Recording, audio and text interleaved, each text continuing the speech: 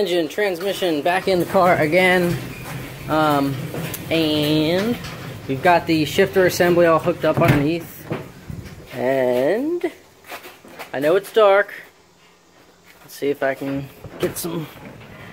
There we go. Alright, so this is how it sits. As you can see, it's just a little to the left, nothing crazy. That's about it right there. But first,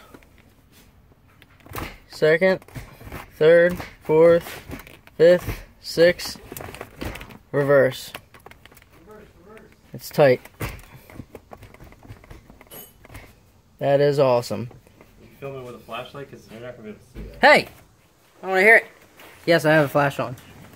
It didn't look like it last long. Hey! I kill you. Awesome. Shifter assembly done and flashlight broken. Yes. Update. So here is the mount that Tommy fabricated and kind of welded, and you can see there's a nut, capture nut on one side for it.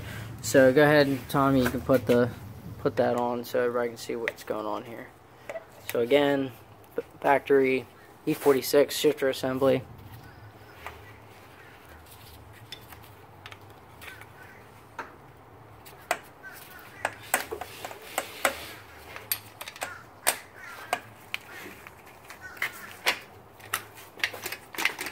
Look at that. How cool is that? If anybody's interested, $100. We'll make it racket. Just kidding.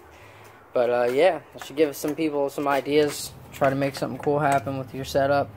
My setup on this car is super janky, but it does work. Now I'm jealous of this setup. So this is going to be really cool. It's almost like GM knew and BMW knew that they'd be swapping parts together one day. So